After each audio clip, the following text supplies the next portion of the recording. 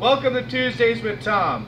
Rabbit Hole Brewing just celebrated its 3rd anniversary, and I wanted to thank everyone who came out to our 3rd anniversary party last Saturday and partied on with us. Hope you had a great time. I know everyone at Rabbit Hole did, and we look forward to another year and past that with you. Now, since we're moving into the holiday season, I took the liberty of putting together a little Christmas wish list for myself in case any of you wanted to be so generous as to go out and find me some interesting Christmas presents. Now, I put together a nice list of interesting and unique gifts, rare gifts, not like the Elder Scrolls or anything, and I wanted to hit a few highlights here.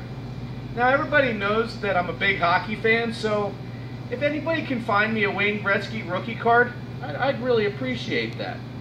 Now, obviously, one of the big things in my life is beer. And I have a couple of beers here that would be really interesting in case anybody comes across a Surly Darkness or a Westfalen 12. That would go really nice under my Christmas tree.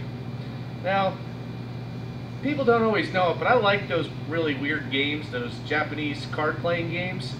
And, number 4 Tropical Mega Battle 2001 Pokemon card would be awesome. Great stocking stuffer. I don't think they're that hard to find, really. And, honestly, I'm a big music fan, too, so a 1959 Les Paul would be awesome. But if you can't find that, maybe a used Yngwie Malmsteen guitar pick. Now, the last thing might be a little bit hard to find, or the last couple of things, but I'm going to go, for all you intrepid gift seekers out there, a DVD, or better yet, a laser disc of the movie The Decline of Western Civilization. I've always wanted to see that movie, and I've always wanted to have it in my collection.